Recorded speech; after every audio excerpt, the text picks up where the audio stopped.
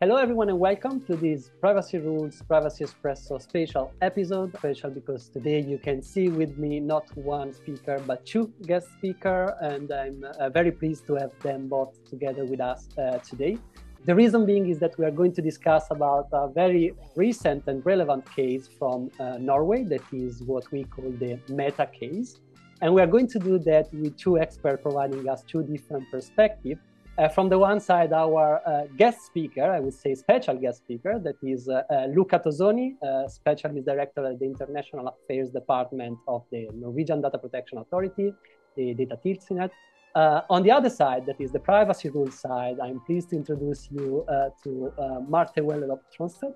Marte is privacy and data protection expert from the Norwegian law firm Brækhus Advokatfirma. So, first of all, thanks a lot to you both for being here. It's a pleasure to have you. And I would like to immediately start with an overview on what we are going to speak about. And I think, Luca, I will leave the floor to you to provide us with some context, as you've been dealing with the case directly. So can you give us a bit more details on what happened and what we are going to talk about? Sure. I will try to give you a bit of context so that hopefully you are able to follow this interesting but very complex case as it unfolds. However, given that this is an ongoing case, I will only focus on the key procedural and substantive issues that the case raises, and I will try to limit myself to information that are already in the public domain. Most of what I will say today is also described in writing on the website of the Norwegian Data Protection Authority. So for those of you who are eager readers of our website, some of the elements that will be outlined today will not be entirely new. But perhaps let's rewind the tape and let me bring you back to the origins of this case. The origins of the case date back to May 2018, which, as you may recall, is the date when the GDPR started to apply in Europe, when a digital rights organization known as NOIB filed complaints against Meta, who at that time was still called Facebook, essentially challenging the lawfulness of behavioral advertising practices carried out on its platform, and in particular the lack of a valid legal basis for behavioral advertising, which at that time was 6.1b, meaning the performance of a contract. Those complaints were the subject of long and thorough investigation led by the Irish Data Protection Authority, the DPC, in cooperation with other supervisory authorities, including the Norwegian one. And the outcome of that investigation was that European authorities concluded that Meta had failed to rely on a valid legal basis to carry out behavioral advertising. And as a result, in December 2022, the Irish DPA ordered Facebook to bring its processing into compliance with Article 6 of the GDPR by the 5th of April 2023. As a consequence, Meta decided to switch legal basis from Article 6.1b to Article 6.1f, meaning legitimate interest. However, that change was, in our view, inadequate to ensure compliance with Article 6. And our view was later validated by a ruling of the Court of Justice of the European Union, which was handed down in July 2023, where the court basically concluded that Article 6.1f was not a valid legal basis for personalized advertising on Facebook. Therefore, in July 2023, we decided that Meta had been given enough time to bring its processing into compliance and that the ongoing unlawful processing of personal data had to stop. We therefore decided to impose a temporary ban on behavioral advertising based on Article 6.1b and f in Norway for a period of 3 months until the 3rd of November 2023. And we did so after having tried to convince, although unsuccessfully, the Irish authority to adopt similar measures. As you know, as a general rule, it is for the authority of the European headquarters of a company to enforce the GDPR against that company. And in this case, given that Meta's headquarters are in Ireland, that role is assigned to the Irish DPC. However, the GDPR also allows for other supervisory authorities like the Norwegian Supervisory Authority to step in exceptional circumstances and adopt provisional measures. And it is that exceptional power that the Norwegian DPA has made use of in this case. Meta has challenged our provisional measures in court and tried to get a preliminary injunction against our order. However, that action was unsuccessful as the competent Norwegian court sided with the Norwegian DPA and concluded that the conditions for adopting provisional measures were met in this case. Notwithstanding, Meta has yet to comply with our order, and to date, it has only pledged to switch to consent as a lawful basis for behavioral advertising in the future, but it is yet unclear when such a switch will actually take place, and also whether Meta will be able to provide a consent mechanism that is able to meet all of the applicable legal requirements under the GDPR. So as basically this unlawful processing is still ongoing and Meta hasn't complied with our order, we decided to request an urgent binding decision from the board. We did that last week, so we're just in the initial phase of that procedure. And it should be flagged that that's a very special procedure that hasn't been used very much in the past. In fact, there's only one example where this procedure has been used previously.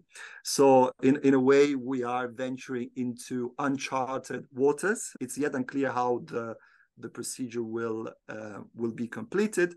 But what we know so far is that the EDPB Secretariat is now checking whether they have received all of the documents that are necessary to complete the procedure. And once this completeness check will be completed, the official time frame for the procedure will be triggered, and then the board will have a couple of weeks to decide on our request. So at this stage, we have no control over the time frame of the procedure, but what I would like to flag is that 2 weeks is a quite short amount of time if one considers that the board normally takes a couple of months to deal with more regular dispute resolution procedures. So we'll see how the court will deal with that. Perfect, Luca. Thanks a lot for this quick introduction, I would say, because there was much more I know that you could say or could have said. And Marte, we would like to hear more also from your side, your perspective, and maybe you also have some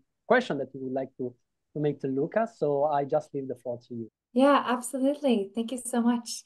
I thank you, Luca, for a very, very good summary of the case. This is a complicated case. It's been long going, very, very interesting to follow as a privacy lawyer myself. I just want to ask you a little bit about these exceptional circumstances that the Court of Oslo have concluded that in this case, there are exceptional circumstances. You may request to the EDPB to adopt a binding urgent decision. This has only, like you said, it has only happened once before in the Hamburg case. Do you want to elaborate a little bit about how you, as a supervisory authority, concluded that we are under exceptional circumstances? We need to propose this temporary ban, and now maybe if we get a binding urgent decision from the EDPB, the ban might even be not just temporary but permanent. Sure. I mean, that's probably the heart of this case, at least from a procedural standpoint, because I think there is quite some consensus, let's say, after the ruling of the Court of Justice in the Bundesland cartel case that, the Article 61F is not really an appropriate legal basis, but the procedural aspect of the case, as I said earlier, it's something new where there is limited practice and case law. So the Oslo District Court has partially dealt with the conditions for imposing temporary measures under Article 66 of the GDPR, although the court only dealt with 66 paragraph 1, which is the provision that allows national authorities like the Norwegian Data Protection Authority to adopt temporary measures. The court has not really gone into an assessment of whether it is necessary to request an urgent binding decision from the board. This is something that, will need to be assessed now. In our view, when we submitted the request to the board, the conditions are met for various reasons. But in a nutshell, some of the reasons are linked to the fact that an Article 60 procedure, so a one-stop shop procedure, has already been completed in this case. The Irish DPC has already ordered Meta to bring its processing into compliance with Article 6 back in December 2022.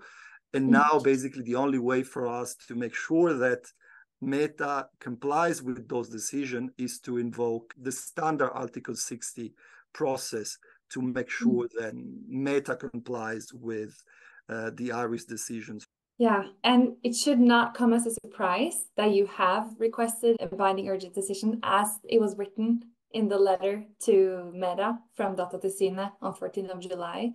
I recently reread it and I'm like, oh, it says right here that you're going to request a binding urgent decision. It should not come as a surprise to anyone for a while. It certainly was in the cards, let's say, but then the ultimate decision was made more recently, of course, also in light of the judgment from the Oslo District Court, and also after having considered submissions that Meta presented to us.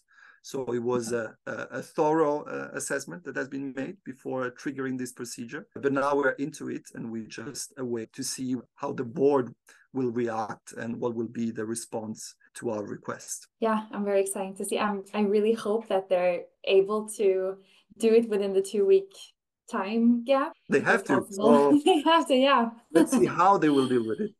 Continuing a little bit further, I would love to discuss what companies should do in a similar situation that Meta is in now. Like, you have the time gap between a decision from a supervisory authority stating you do not have a legal ground for this processing of personal data, and to the deadline, like when you have to implement necessary measures, or you have to have a legal ground for processing. Like, what should companies do? It will be interesting if the EDPB is clear that all processing must stop until you have a legal ground. But what if the processing is actually impossible or very difficult to stop in practice? Have you, as a supervisory authority, discussed this matter?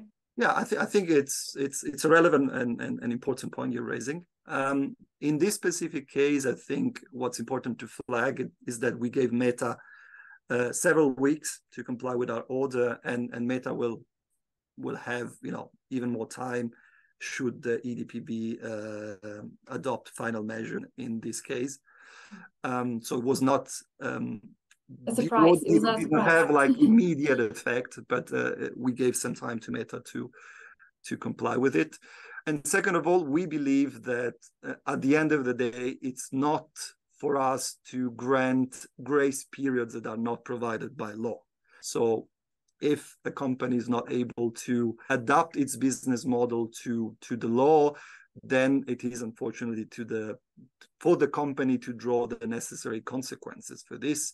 Also in light of, as you know, one of the key principles of the GDPR, which is the accountability principle. So before companies engage in certain processing activities, they need to make sure that they are able to show compliance with the GDPR, and it's not something that should be left for a later assessment. But it can maybe seem as though the Irish Supervisory Authority have granted some sort of grace period to Meta in this case. One could say that in a way. So I think it remains to be seen also how other authorities within the board will tackle this issue. I think this procedure before the board is also helpful to ensure a more harmonized and consistent approach. When you have 30 or so authorities in charge of enforcing the GDPR, it's inevitable to have some disagreements, but these kind of procedures before the board are actually intended to ensure more harmonization. So we hope that also this procedure will help with that. Yes. Yeah, that's very interesting. Thanks a lot, Luca. Thanks, Marte, for your insightful questions and points. It was really good to see the exchange between the two of you, and I really look forward to have more of this. Looking forward to receive new inputs and news from both your sides. Thanks a lot, Marte. Thanks, Luca. Till next time. Thank you. Thank you. Cheers.